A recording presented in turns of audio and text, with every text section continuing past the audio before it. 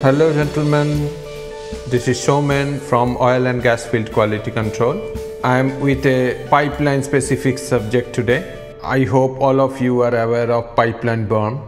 Today I am talking about some specific term like berm stabilization of pipeline. Why we need to make a berm, why we need the pipeline berm stabilization. Let us start the subject. I will discuss some new technology induced and we have used in our project recently. Stay with me till the end of the video. Why we need a berm over underground pipeline? Underground pipelines are generally protected with earthen berms. Pipeline berms are earthen structures used primarily to divert and control water flow, preventing erosion and sedimentation along pipeline routes. They can also be used to provide additional resistance against pipeline lateral and vertical displacement, especially in challenging soil conditions.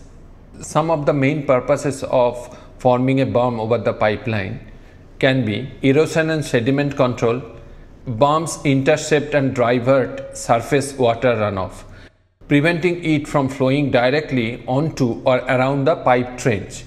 So it is protecting the pipe actually with this berm. This reduces the potential for soil erosion and sediment transport so that the pipeline will be naked for further disruption or damage.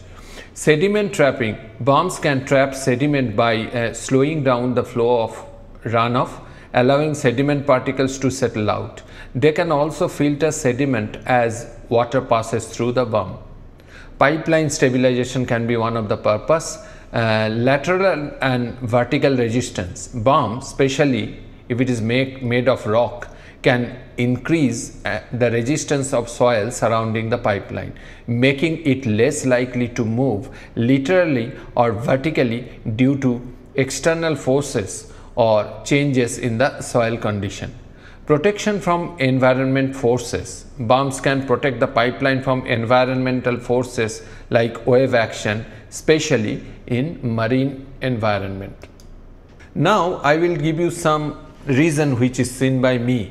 The reasons we discuss, okay, that are valid but not for the country like Gulf where sand dunes and desert we have to run through with a cross-country pipeline. Here the main purpose of the berm to keep the pipeline cool and protects the pipeline from external damage. The high berm is visible so that it reduces the chances of any vehicle or cranes or heavy equipment pass over the pipeline directly and damage it. Restoring pipeline corridor. Berms can help control erosion along the restored pipeline corridor after the pipe is installed and before vegetation is established. Reducing earth pressure. Berms can use to divide embankment into sub areas, reducing the earth pressure on the foot of the embankment. In essence, berms are a key component of pipeline design and construction, helping to protect both the pipeline itself and the surrounding environment from erosion and other potential problems. You can see I have given some example of berm, how it looks. It is a trapezoidal shape, you can see. So typically berms are like this and it needs to be stabilized. So pipeline, especially in Gulf countries, runs over the deserted area where sandstorm is a regular phenomenon which is easily blowing the sweet sand cover or protection during high wind or sandstorm. Pipeline need a cover with heavier marls in the form of trapezoidal berm. With time, this marl cover also getting blown away or washed away. But the marl berm alone cannot guarantee that it will stay for months or years because sandstorm sometimes very severe. So even these marls also can be getting blown away or washed away day by day. To keep this marl in position, we need the berm to be stabilized with water, crude oil, etc. To stabilize a pipeline berm, several methods can be used, including placing graded rock over the pipeline, using erosion control blanket or planting vegetation. The choice of method depends on factors like the location of the pipeline, the type of soil and environmental conditions. Rock berms, a common method to dump quarried and graded rock over the pipeline, creating a protective berm. The rock berm should be designed with sufficient size and volume to withstand hydrodynamic loading and to prevent the pipeline from breaking out. Erosion control blankets. These blankets help soil erosion by providing a protective layer and encouraging vegetation growth. Geotextiles are being also used in the areas here in Gulf areas near seashore where high level of water can wash away the berm during the high tides and the low tides. Vegetation. Planting vegetation such as grass and other native spices can help stabilize the soil to prevent the erosion. So far in Gulf countries, waste crude oils are being used or sprayed over the pipeline berm, which creates a oily thick layer and protecting the berm long years from blowing away during the sandstorm or high wind. This method of stabilization is cheaper, easier.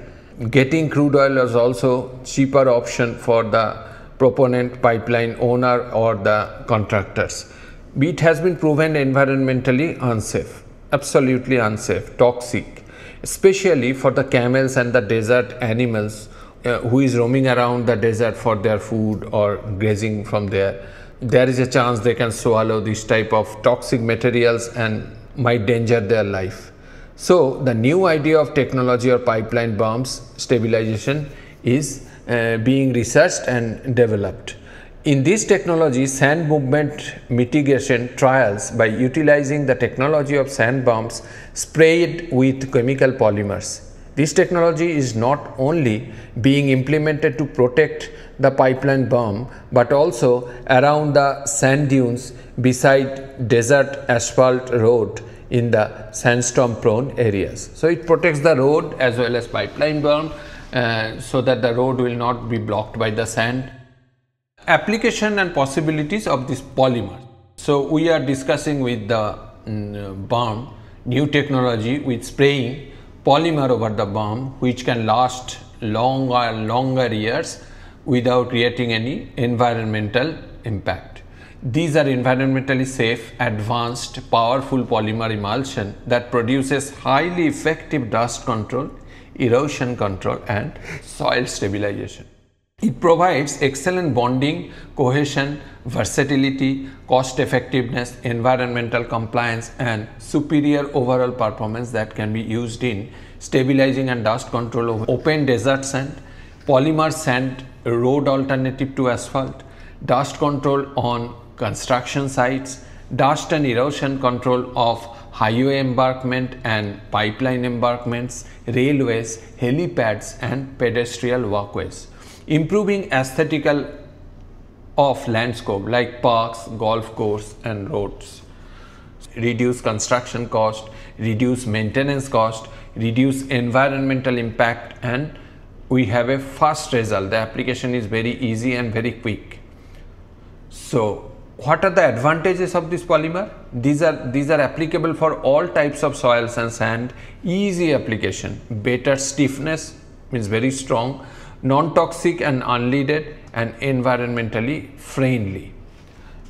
Polymer spray companies, they have some prerequisites from the contractor which they should be prepared before the spraying can be done. The berm slope will be as required in the IFC drawing. The surface shall be smooth without footprints. Prior to application, inspection or verification of berm construction shall be completed. Area must be treated in dry condition with no significant precipitation within a 72 hours drying window following application. Wind speed shall not be more than 30 km/h during application. Curing time shall be followed. It is 5 to 7 days minimum duration for curing and maximum 21 days. The site shall be inspected after 2 days of spraying. The water shall be free of sand and other solids contamination. Before we start the polymerization, first preparation of the chemical, I mean mixing with waters are very important. Pump with flow meter shall be used to transfer the concentrated TF2000 is a name of a product of some of the contractor. Just for an example, assume that our chemical name is TF2000. Transfer the concentrated TF2000 to the mixing or spraying container. Then here are the pumps, how the flow meters are there to mix it at a rate of 1:10. TF2000 if 1%, then water should be 10 part ratio, subject to soil analysis. If different type of soil, we might need a different type of ratio, but this is a general proportion. The water in the tanker should be calibrated to calculate the amount of TF2000.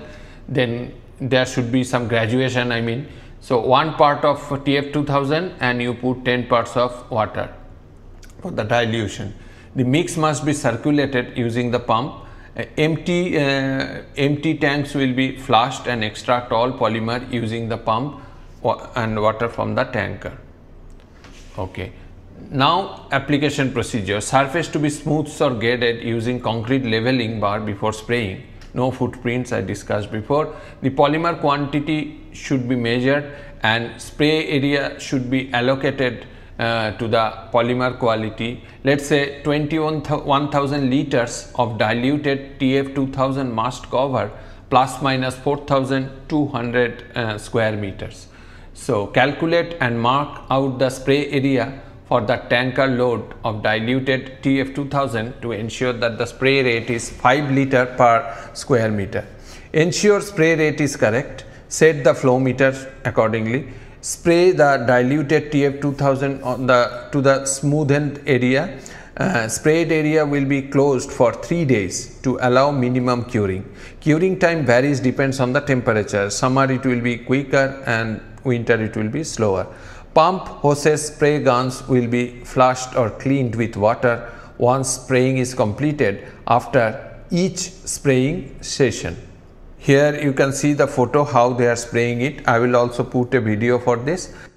Here you can see before the application the laborers are making some kind of roughening of the balm with hand shovel. This roughening actually creating a surface profile so that the polymer can enter inside the balm and it can hold it for long time. If it is very smooth, polymer might be sprayed over it and it will not penetrate the soil or mud of the balm.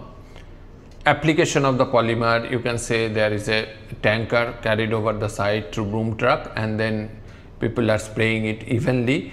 Areas are marked. Let's say we said that 21,000 liter can spray around plus minus 4,200 square meter. So accordingly it is calculated. After spray it is transparent. After curing it looks like nothing has been done here, and then when you touch you can see it is very hard. Here are the other possibilities of application of this polymer. You can see this desert and sand prone area where asphalt roads are covered by the wind blown sand during sandstorm. These sands we can remove at the side of the road and you can put the spray here, even in the helipads, even road intersections. So that's all for this subject today. Thank you. Hope you like the subject. Please do not forget to share and subscribe my channel. Hit the like button. If you like to see more, please subscribe my channel. Signing off for today, Showman.